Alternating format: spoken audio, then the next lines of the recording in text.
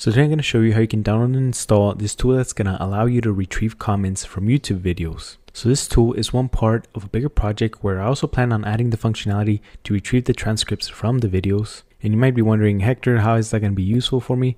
Well, I don't know that it'll be useful for you, but personally for me, I could really use a tool like this because, as you know, I make videos about AI stuff. And a part of keeping up with AI stuff is watching the content of other creators that also make AI stuff, right? I really like content from David Andrej. I really like content from Wes Roth. And I think World of AI also keeps up with it pretty good. But AI or no AI, there's still that time constraint that I have where I have to decide if I divide my time with learning new things that I want to do for my videos and also recording the videos, or if I want to catch up on AI news or watch other people's content to see what it is that they're working on. Now, most days I definitely don't have hours to catch up on this content. Some days I don't even have a few minutes to, look into this. But with this tool, I can really just get the link of the video. I can copy it on here. And once I run it, I'm going to get back some files that are going to include the output for all of these comments. And I'm going to actually format them in 3 different styles. I'm going to format them in JSON. I'm going to format them in CSV. And also just in Markdown. Now, in later stages of this project, I do plan on also implementing this into a CrewAI project where I build different agents to either analyze the comments or basically create reports on the feedback that the people are giving. But that's not what we're worried about today. So let me show you how you can set up this tool on your own. So the first thing we're going to do is on this new window of VS Code, we're going to go to Terminal, New Terminal. And next we're going to download the code, or rather we're going to copy the repo to our machine. I'm going to leave the code in the description, but basically once you open that link, you're going to go to this button here, Code. You're going to click this copy symbol right here, and then you're going to do the command git clone, and then you're going to paste that on here on your command line, and then just press enter. As you can see here, it downloaded. If you get an error that says git command doesn't exist or something like that, that means that you need to install git in your computer. And if this is the first time you're working with tools like this, I'm also going to leave a link in the description for a tutorial that's going to help you set those up. And you can see here on the left that the folder with the files that we need for this tool have already been downloaded. So now let's go ahead and change the location of the current folder we are to the one of our project. So we're going to do CD, that just means change directory, and start typing YouTube and then press tab so it completes the command. So that's the name of the folder, right? YouTube comment fetcher, then just press enter. And now we're inside the folder that has our project files. So now, because this is a Python project, we do need to make sure that the dependencies that are needed for this project to run are installed in our machine.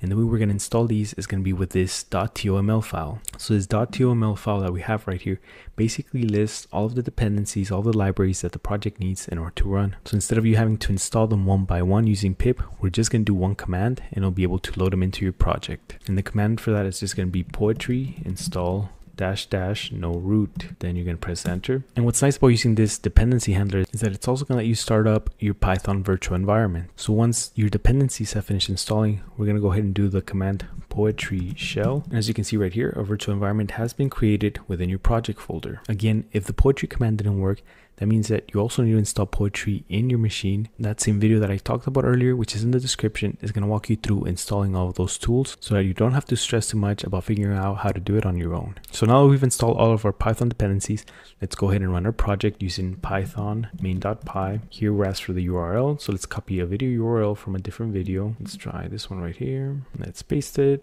And you can see here we got this 400 client error. And the reason why we're getting this error is because we haven't entered our API key for our project. So if you want to use the YouTube API, you do have to make an account here at console.google.cloud. Once you start your account there, you're going to select a new project. Let's just go to new project. You can call it whatever you want. I'm not actually going to use this API key. Here you'll see it loading up. Then here you can select the project you created. You're going to go to API services and then enable APIs and services right here. At the top search, you're going to type YouTube. And right here, you'll find YouTube Data API v3. For this, let's go ahead and click enable. Once you do that, you're going to go ahead and go to credentials right here, create credentials, and you're going to click API key. And always remember to keep these keys safe. Don't share them with anyone because again, that's linked to your account. That's going to be linked to your billing. So, you don't want anybody using up your credits. You don't get charged for using the YouTube API, but there are just some limits on the amount of requests that you can make per minute. So once you get your API key, you go back to this .env file. And in here between quotations, you're going to paste the API key. Make sure you don't add any extra characters or any extra spaces. And once you add your value in here, make sure you save your file. So now we've added our API key, let's go ahead and try running our project one more time. So let's copy a URL from a video, enter it here, and we can see right here that I was able to retrieve the data for that video. And we also were able to save our files for these new comments. And just to give you a little more context on how this tool works, if we go to our main.py file, you're going to see all these lines of code, which again is the logic for it. And maybe if you're not too familiar with programming with Python, that can seem a little bit overwhelming, but just to give you a very clean summary of what this does is, in one part, it just gets the credentials for your API key from this file where we stored it. After that, now that it has the API key credentials, it can make the API request to Google's API. Once it makes that request, it then retrieves that data and it will start processing it so that it can save it to a file. And then we have some different logic to when we save it into a markdown file, when we save it to a CSV file, and when we save it to JSON. And then we also have one section where we extract the video ID from the URL that you paste in there. Now I could spend hours talking about this, about the code and talking about Python, but to me it seems that one of the quickest ways that people are learning is by first starting out with some kind of template project and then shifting that into a project that has either more specific functionality for their use case, or really they just start playing around with it and either break it or just make something completely different with it. But I like giving you guys something to start off with and then make your own. And if you feel like maybe sometimes you get a little bit too stuck on these projects, or maybe you feel like you're the only one working on them and you don't ever have anybody to get feedback from or to give you ideas on these projects, then I'd like to invite you to my Skool community. That's in fact how I got the idea for this project, because one of the members on there reached out. They needed a little bit of help